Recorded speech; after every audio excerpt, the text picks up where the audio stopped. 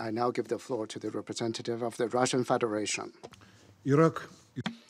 Thank you, Mr. President. Iraq historically has been an important element of stability in the Middle East.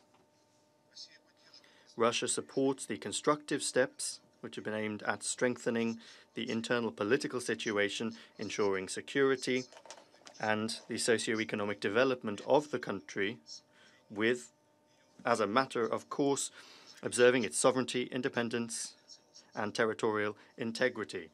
We note the vast contribution of the UN and Special Representative Kubish in stabilizing the situation in Iraq. And Mr. Kubish, we know that this is the result of your capacities, your ability to establish constructive, mutually respectful dialogue with all the political forces in Iraq. We are pleased to note that the May parliamentary elections were crowned with the election of the senior leadership of the Republic. We underscore that Russia respects the sovereign choice of the Iraqi people. We call upon everyone to act in a similar fashion. We welcome the successful and decisive actions of Iraqi partners to combat the threat of terrorism. A great deal has been done on the counterterrorism front. The so-called ISIL caliphate has been dealt a crushing blow. We are convinced that this was possible inter alia thanks to the uncompromising war with terrorism being waged in neighboring Syria, and Russia has made its contribution to achieving that aim. In spite of these successes, the security situation in Iraq remains fragile. ISIL remains active in a number of Iraqi provinces, hiding in hard-to-reach areas and also blending in with refugees and the local population. Terrorist attacks remain their favored weapon. We categorically condemn any manifestations of terrorism and express sympathy with the Iraqi government, the people of Iraq, and the families of those killed, and we wish a swift recovery to those injured. We are convinced that effectively combating this threat will only be possible through the coordination of counter-terrorism efforts, and the initiative of the President of Russia, Vladimir Putin, to create a broad coalition of states to combat terrorism remains relevant. A pressing challenge for the Iraqi leadership is rebuilding the economy, the social sphere, the nuts and bolts of the country in general. The international community must help Baghdad to develop integrated, comprehensive measures aimed at improving the socio-economic conditions. We note in this respect the February conference on the reconstruction of Iraq in Kuwait. We note the priority of providing assistance to refugees and IDPs, which incidentally is highlighted in the latest report of the Secretary General on the situation in Iraq.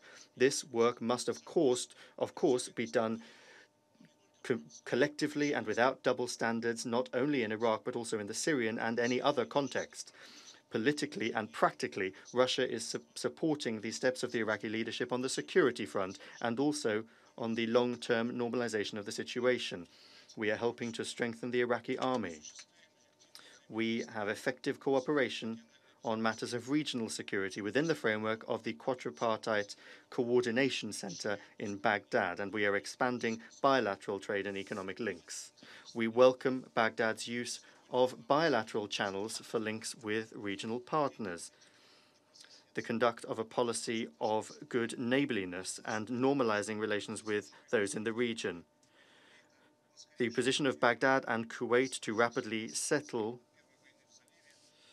the problematic issues remaining from the first Gulf War should be particularly supported.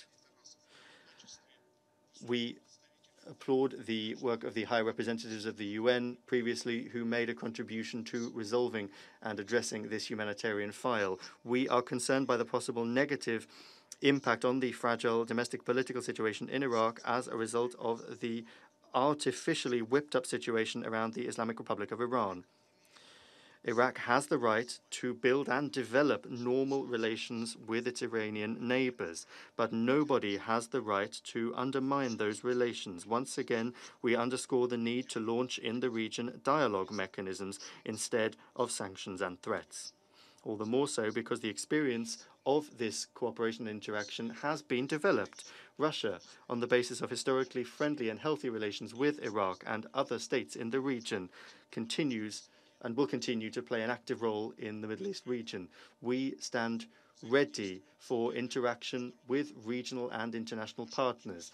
Our general efforts would be supported by advancing an architecture of security and cooperation, which would stipulate that all issues that arise would be resolved not through the use of force and threats, but through mutually respectful dialogue. In conclusion, we would like to note very positively the work of the UN Assistance Mission in Iraq. We believe that its priority should continue to be assisting the advance of national reconciliation processes which are needed to achieve long-term stability in the country. For our part, in contacts with all of the political forces of Iraq, we urge the Iraqis to unify their efforts through a comprehensive dialogue and to achieve consensus agreements which would take into account the interests of all ethnic and religious groups. We express gratitude to all of the mission's staff working in complex conditions and also personally the special representative of the Secretary General, Mr. Kubish. We highly appreciate your professionalism and personal qualities which have allowed you to earn the respect of all political forces in Iraq. We wish you success in this new and highly responsible post. Thank you for your attention.